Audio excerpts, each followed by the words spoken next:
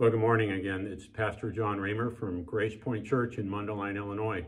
This morning we're going to continue our study in the book of Romans. This will be our second study, found in chapter 1, verses 8 through 15. I mentioned this last week, just briefly again, a little journal of the book of Romans. It's only Romans. It's the text on one side and blank on the other side. It's $5.99 on Amazon, a Romans ESV journal. You can follow along and then take notes all the way through the series, and then you have it in one form. Paul's letter to the church at Rome. Romans raises the question, what is our purpose, especially our text this morning? What is your purpose in life? John Kennedy, when he was president, said, efforts and courage are not enough without purpose and direction. Every human being needs clear purpose in life. It is our starting point. It's what sets our direction. It gives us clear understanding of what's important and what is not. It keeps you from frittering away your life in things that are pointless and unimportant. Purpose is what gives us meaning. Inner drive, passion to help us achieve what we consider success in life. What is your purpose in life? Where are you headed? What's the point of what you are doing? The Apostle Paul was very much a purpose-driven man. He was on a mission from God to share the grace of God with all people. Well, Paul, an apostle, he wanted all of his readers in the letter of Romans and us also, as we read this letter, to join with his purpose. Why did Paul write this letter to the church in Rome? He wrote 13 letters. This letter is the only one written to a church that he didn't plant and he hadn't visited when he wrote this letter. Does it matter what his purpose is? Why, it does, because authorial intent is the key to understanding any document, any letter, any movie, any book. Why did the author write what he or she wrote? What was their specific purpose? What did they leave out? What did they include? Where were they trying to take us? Now, the Apostle Paul didn't sit down and say, well, I've got to spare a couple of days, so I'm just going to jot some theological ideas down and send them off to the church in Rome. No, not at all, because intent is the key to meaning. Now, before we look at our text this morning, chapter 1, 8 through 15, which is the second half of his introduction. Last week we looked at 1 through 7. And then starting next week in chapter 1, 16 and following, we get into the body of the letter. We're going to spend a little time this morning, actually more time in the sermon, considering his circumstance, his situation, why he wrote what he wrote, and what he said his purpose was. Because when we have a clear understanding of his purpose in writing the letter to the church in Rome, then we will have a better understanding in reading it. Every piece fits together in the whole and makes sense of the section when we know what the entire picture is. If you ever do jigsaw puzzles, you know that each piece can be beautiful, but it only makes sense part of a bigger picture. And that's what you're putting together with the pieces, that bigger picture. And that's what purpose is. Now, last week we saw that Paul turned a conventional greeting in a Greco-Roman letter. It usually said, from Paul to the church in Rome. They always started who the author was and who it went to because they were on a scroll, and you couldn't put your name at the back of the scroll because you'd have to unroll the whole thing to read it. And then he had this packed full of meaning introduction of who he was. Now, he continues in this Greco-Roman style of a conventional greeting, but again, he expands it. After the letters of the day, Dear Paul, to the church in Rome, the typical Roman greeting after that was greetings and good health, or my sweetest father, many greetings. Those are from actual Roman letters. But in this case, Paul turns that short expression of relationship and expands it out and gives us a better sense of his purpose. He moves from facts about who he is as an apostle in the gospel to a verb-driven expression of longing, his deep emotion, his desire before God to connect with the Church of Rome. And it's this passionate expression that helps us understand more clearly what his purpose is. So I'm going to read the text, and if you have a Bible with you, open it to Romans chapter 1. We'll start reading at verse 8. First, I thank my God through Jesus Christ for all of you, because your faith is proclaimed in all the world. For God is my witness, whom I serve with my spirit in the gospel of his Son, that without ceasing I mention you, always in my prayers, asking that somehow by God's will I may now at last succeed in coming to you. For I long to see you, that I may impart to you some spiritual gift to strengthen you. That is, we may be mutually encouraged by each other's faith, both yours and mine. I wanted you to know, brothers, that I've often intended to come to you, but thus far have been prevented, in order that I may reap some harvest among you, as well as those among the rest of the Gentiles. I am under obligation both to Greeks and to barbarians, both to wise and foolish. So I am eager to preach the gospel to you who are in Rome. Now, I'll give you right now what my understanding is. Some commentators and scholars express it in different ways. Some say there isn't a clear purpose. I would beg to differ.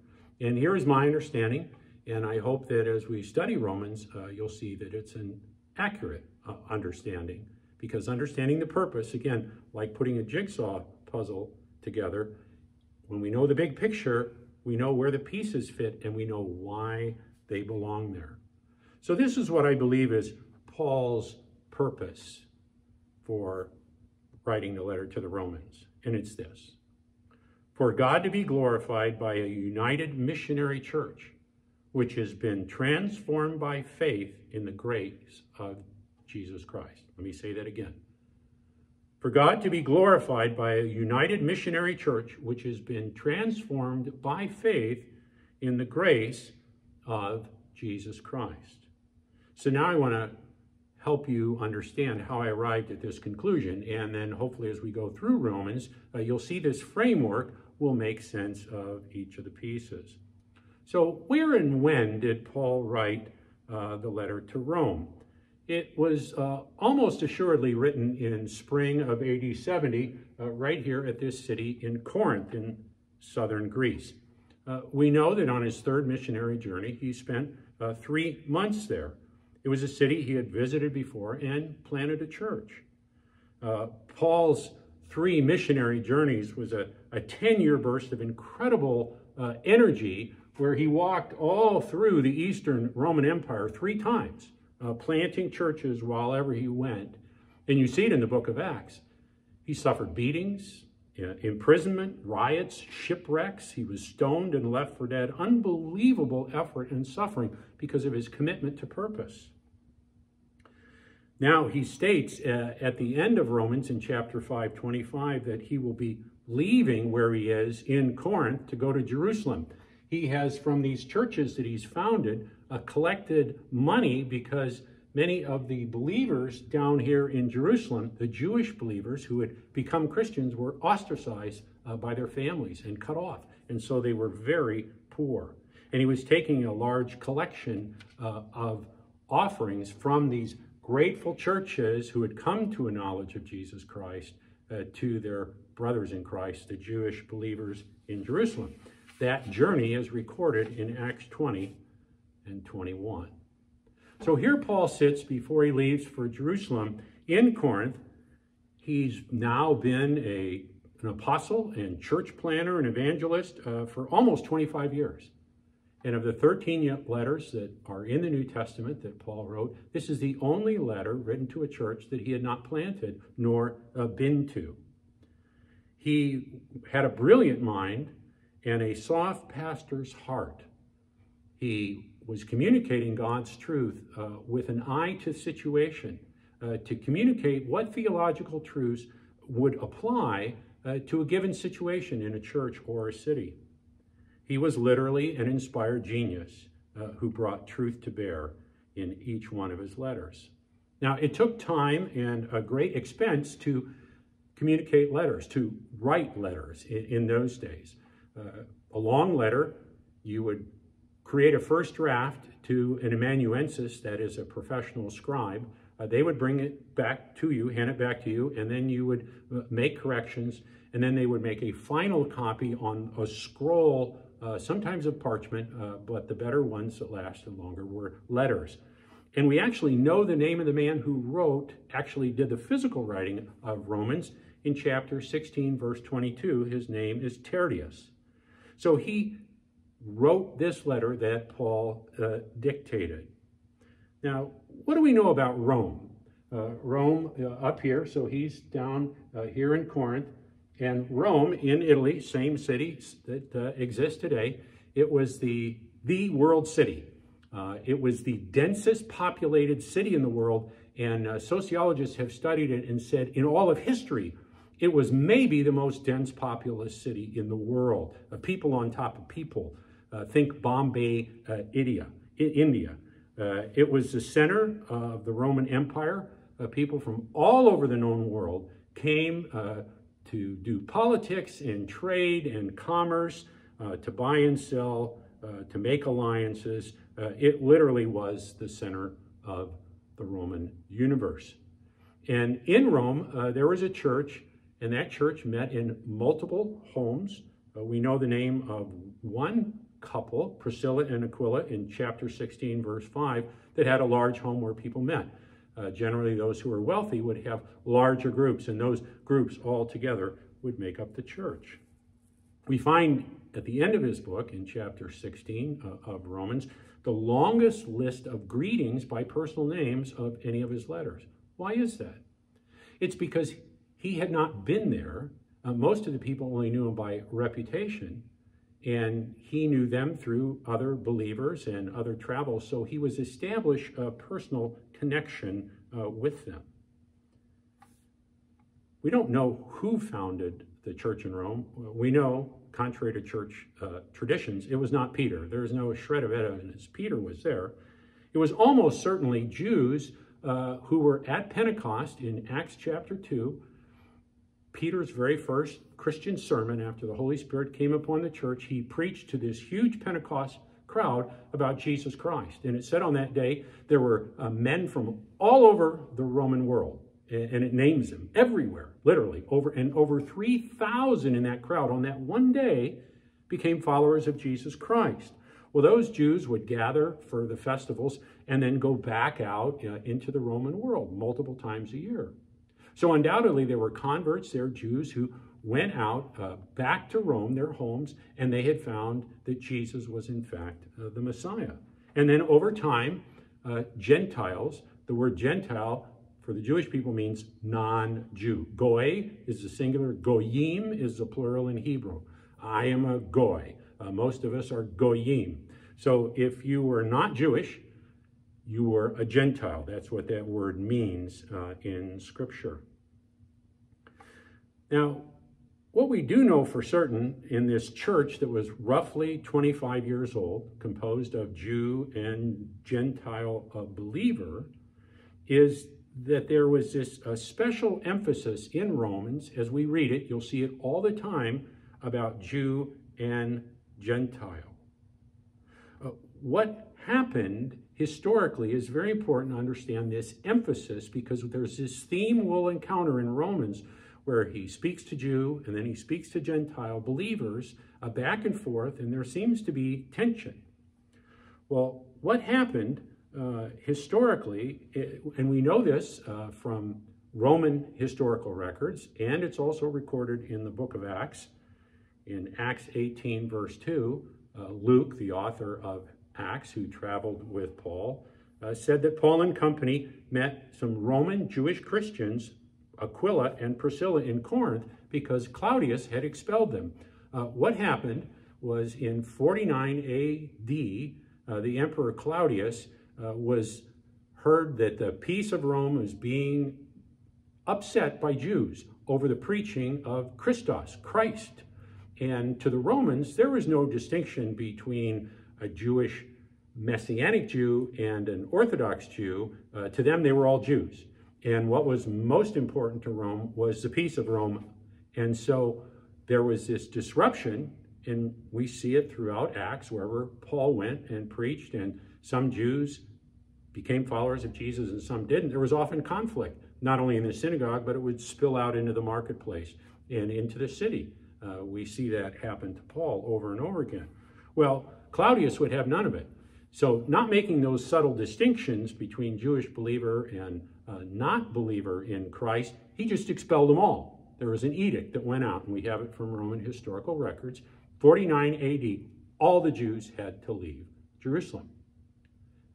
Now that edict lasted until 54, for 5 years, when Claudius died. And then Nero became emperor. So this is what happened with the church. Think about this. Started by Jewish believers, and then more and more over a course of 15 to 20 years, Gentiles became followers of Christ. But then all the Jews who were undoubtedly the foundation and probably the senior leaders of the church, they all had to leave Rome.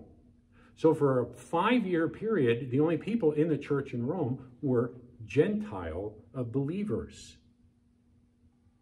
Well, now we know, when Paul wrote this letter in 57 AD, that Priscilla and Aquila, who had been in Corinth, are now back in Rome. That's indicated in chapter 6, verse 3. And so it's critical, and it doesn't take much human imagination to understand that when one group is in charge, and then they have to leave, someone else takes over, those who were still there, and then the first group comes back. They'll say, wait a minute, we were in charge. Well, no, we've been in charge for 5 years, right? It doesn't take much imagination at all. Kind of like when you have multiple kids and one goes off to college for 4 years and the younger brother takes over the bedroom, and then the older brother comes back from college because he still needs a job and says, hey, you're in my bedroom, get out. And he says, wait, you've been gone 4 years. This bedroom's mine. That distinction, that social unrest that undoubtedly was there, that tension between them, we'll see that theme throughout the book of Romans.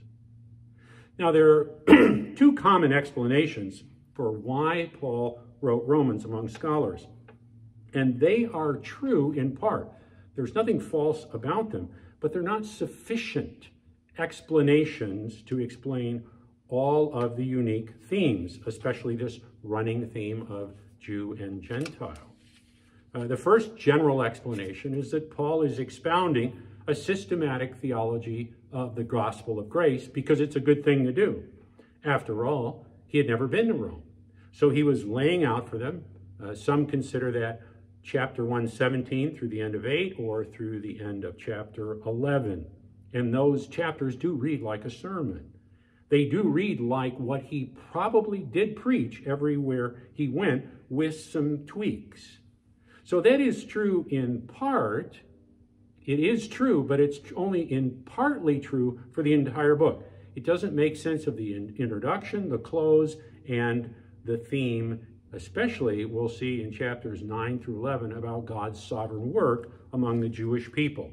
It is true, but not a sufficient explanation. The second explanation given is that the apostle to the Gentiles, Paul, is teaching the gospel to the heart of the Gentile world, Rome. Again, there's no question, there's truth in that. It was the center of the Gentile world.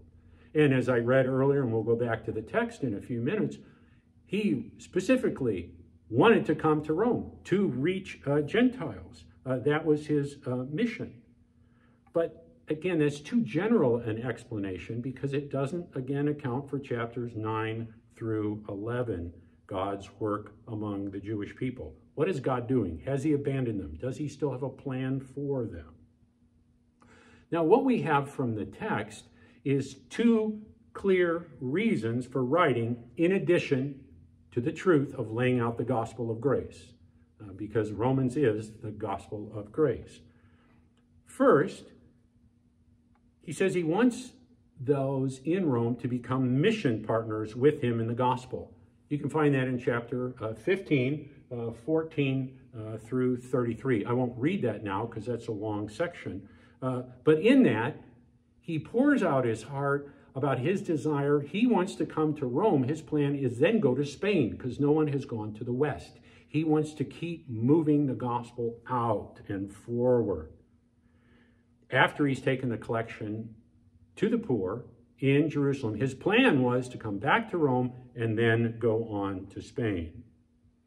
And he plainly says in verse 24 that he hopes they will assist him, and he uses a word that means financial assistance. In other words, he wanted them to have confidence in his work as a missionary, and he was inviting them to be a missionary church to support and send him out. He's trying to stir up their passion for his passion for lost Gentiles.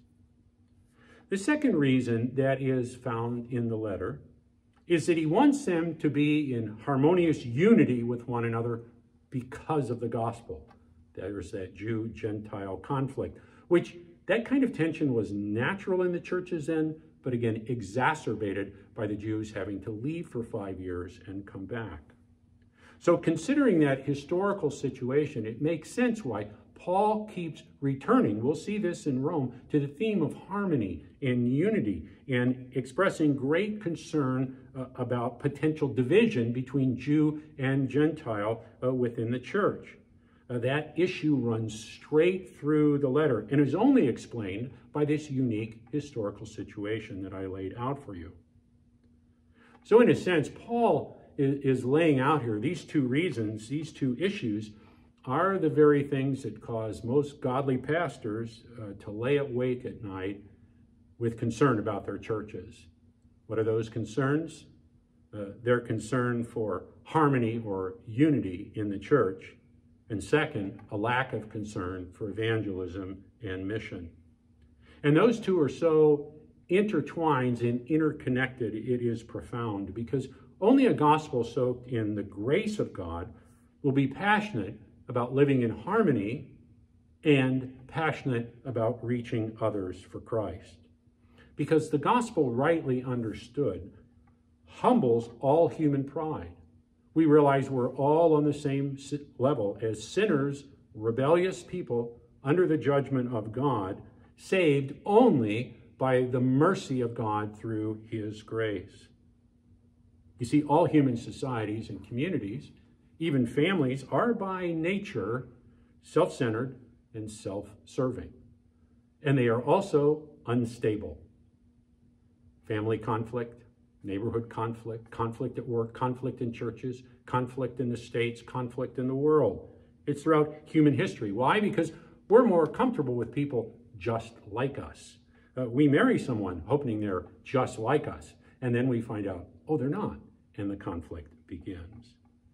Party spirit and indifference to others, division and lack of care for the welfare of others are both removed by the gospel. They should have no place in a gospel-centered church, and that's what Paul is moving us towards. So the logic and the purpose of Paul's letter to the Romans gives us vision to build one another up in loving harmony and to have broken hearts for the lost who are perishing without Christ. Hence my attempt at the purpose, which I'll read to you again. For God to be glorified by a united missionary church which has been transformed by faith in the grace of Jesus Christ. So that's the setting. That's what I believe his purpose is, reflected in the introduction, the conclusion, and the themes within. So let's look for a few minutes at the text itself this morning, verses 8 through 15. First, we see that Paul is thankful for their well-known faith. He says, first, I thank my God for. He was a praying man who begins with thanksgiving. And all Greek and Roman, Greco-Roman letters began with wishes, as I quoted earlier, for good health. I wish good health upon you. Or I wish that my health is as good as your health and we have good health and prosperity together. Paul takes that Greco-Roman form, turns it off a human level turns it off that and turns it up to God, recognizing that what we have is all a gift from God. He brings the focus onto what God has done in the life of the Roman Church through Jesus Christ. And not just that they are Christ followers, but he thanks God that their faith is going out through the world. Your faith is proclaimed in all the world. Now, that's a little bit of hyperbole because they haven't been to Spain yet. But it's an expression saying, you didn't just keep your faith to yourself, but your faith is known throughout the world. Now, why would that be true? Because Rome was the Mecca of trade, if you will. It was the center of the world, people coming and going all the time. Boy, there's a church in Rome, and they're vibrant. They're following Jesus Christ.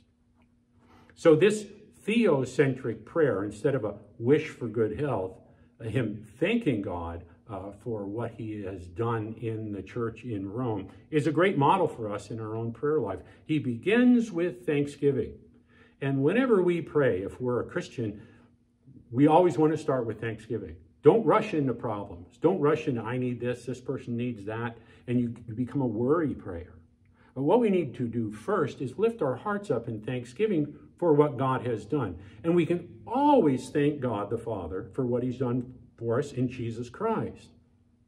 Ephesians chapter 1, verses 3 through 14, one of my favorite sections in the New Testament, is we give thanks to God for all the spiritual blessings we have in Jesus Christ. And it's just one after another. I taught through Ephesians, that's on our website. And that prayer, verse 3 through 14, if you pray that occasionally as a prayer, especially to start your prayers, it will revolutionize not only your prayer life, but it will change your perspective in the moment of praying, because suddenly you'll have a heavenly perspective on things and realize that maybe our little problems aren't quite so big in light of God's spiritual blessings. And the second is he prays in this section that God's will be done so that he can visit them. He tells them, he wants them to know, because they might think, well, Paul's been everywhere, but why hasn't he visited us? Well, he tells them very clearly here that he's been longing to see them. He's passionate about that. The word he uses for longing is a strong word in the Greek. It means to plead, to beg for something. It's actually used of when a baby desires mother's milk. It's a strong word of intimacy. He so much wants to be there, showing the depth of his desire. But he couches that to saying, I've longed to see you, but may it be God's will. Because in God's will, it had not yet happened yet. It had not been permitted by the will of God for him to make it there. Here, people are a little glib, in my opinion, with the will of God, proclaiming the will of God and proclaiming the future. So here we have Paul the Apostle, who is physically carried into heaven and saw things in heaven that no one else ever has. Don't believe those nonsense books that are written today. They didn't see what Paul saw.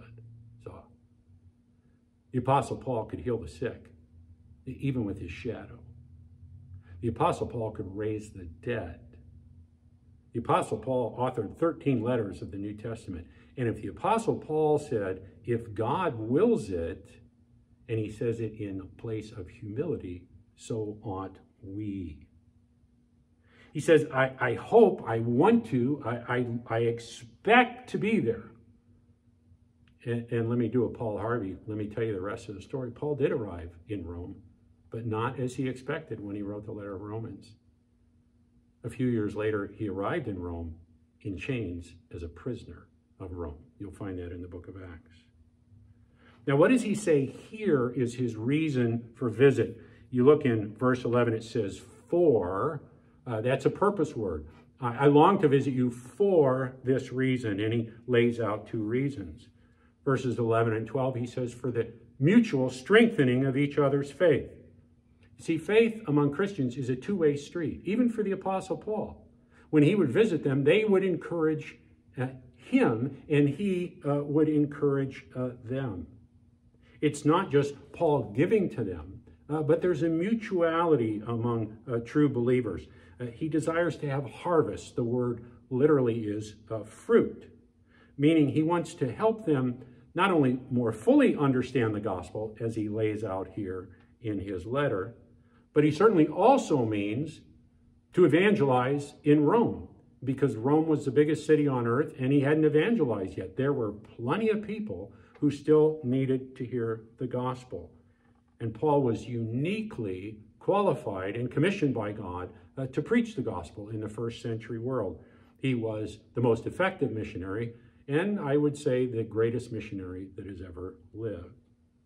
So he rejoices in verse 12 that they will mutually encourage one another because of what they share in Christ.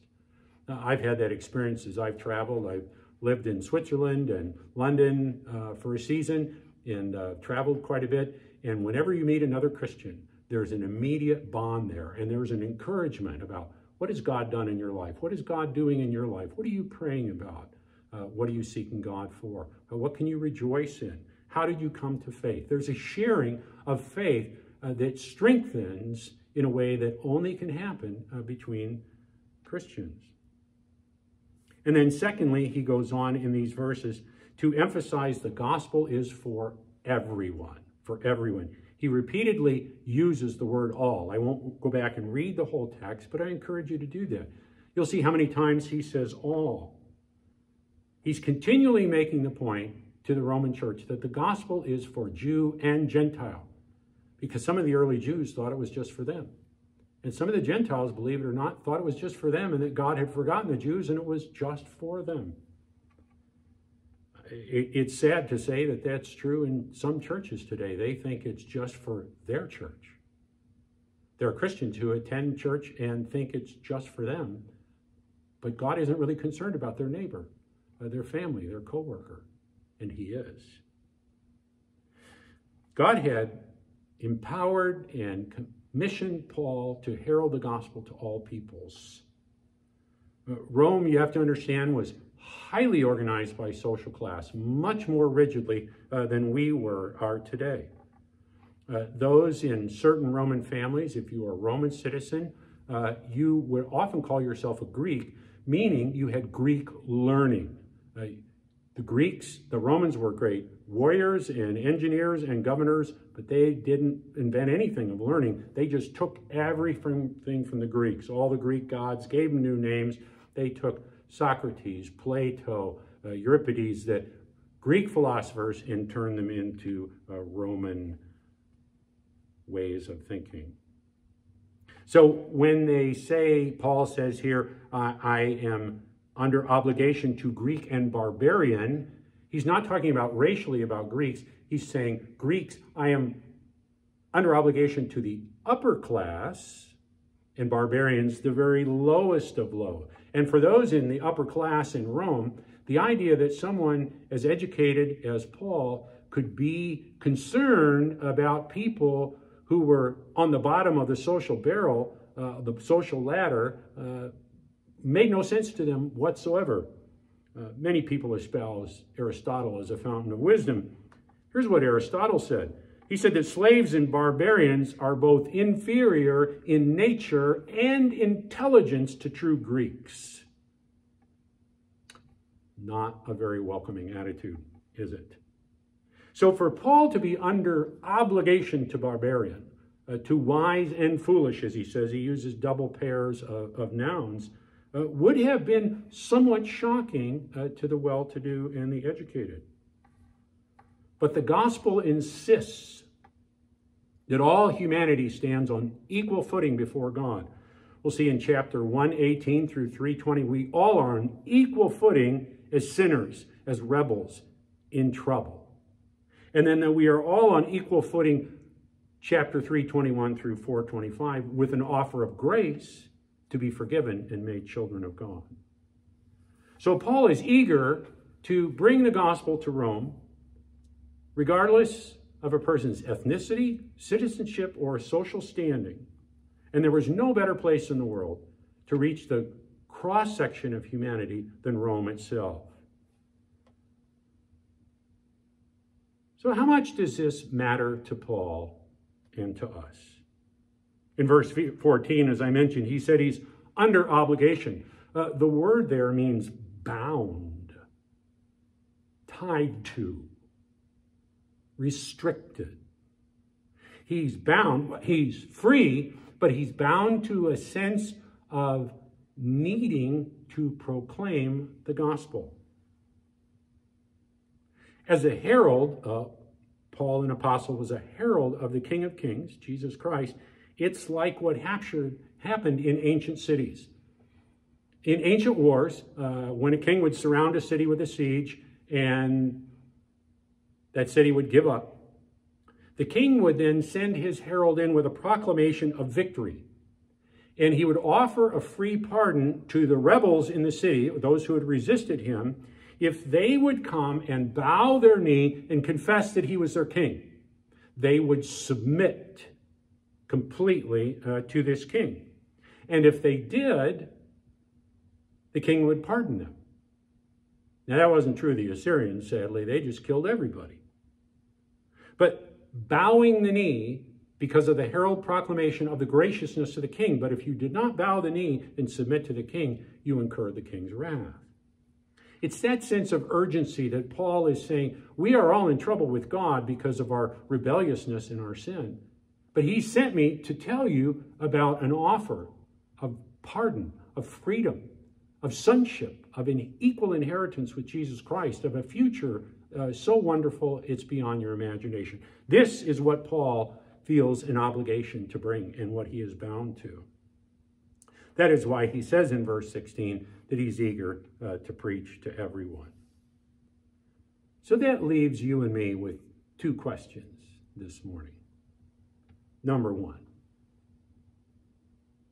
is your heart, is my heart, is our focus on the gospel that has humbled us?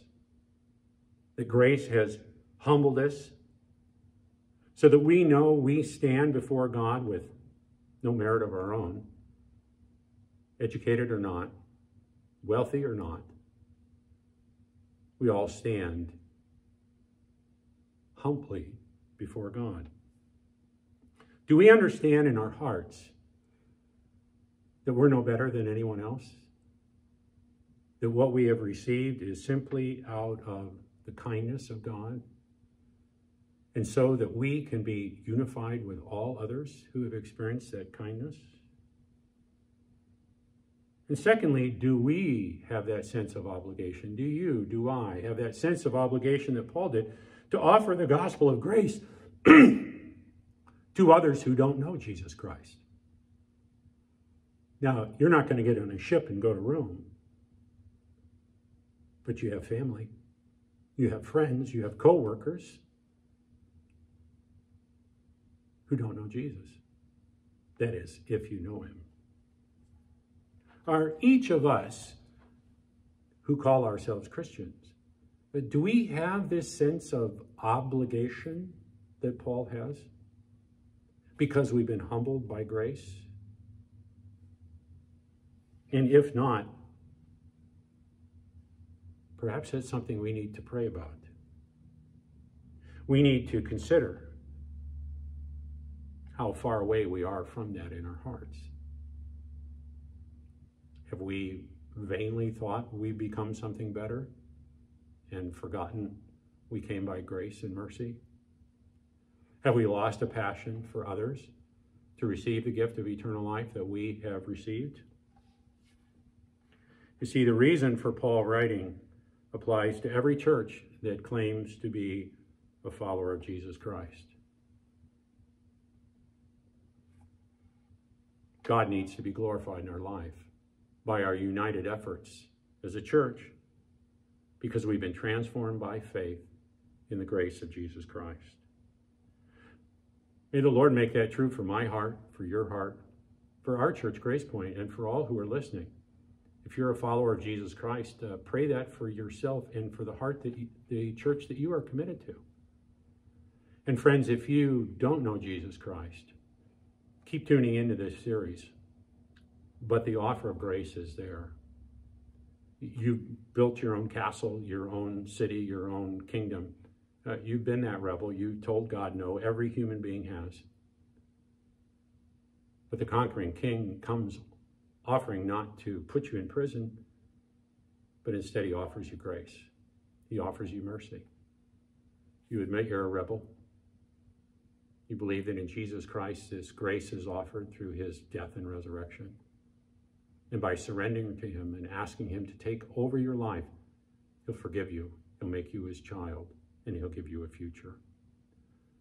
We'll discover that beautifully in the book of Romans. And if you'd like to know more about what that means, go to our church website at GracePoint with an E, GracePointe.org. There's a contact form. Email us there, contact us and say, I'd like a free book. We have a book that we want to send you that will tell you about the last week of Jesus Christ and what it means to be a Christian. So I'm going to pray for all of us.